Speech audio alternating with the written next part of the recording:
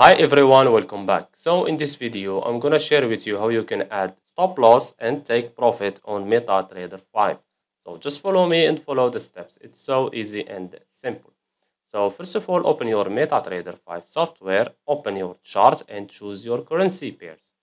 And also make your analytics. Okay.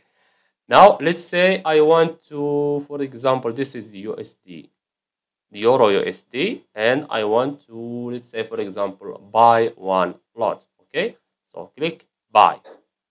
Okay, and this is our position, and as you can see here, we don't have stop loss and we don't have a take profit.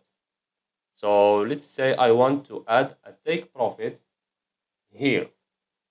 So let's go to the 5 minutes just for the video on 09130. Okay, so go and click on your position, this bar, right click and go to modify or delete. And as you can see here, we have stop loss and take profit. So click just one time and let's type our take profit 09130.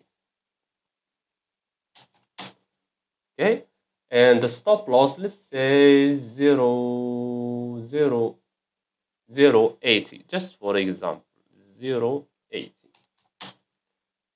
And as you can see here, we have a 5 point here on my stop loss, and take profits we have 19 points. I think it's 104. Then click on modify, and as you can see here, this is my stop loss and this is my take profit. Also, you can see them here. You can also change your stop loss if you want. As you can see, you can change also your take profit place if you want. And that's it. So I hope you found this video helpful. Don't forget to give us a like and subscribe. Thanks for watching. See you in the next one.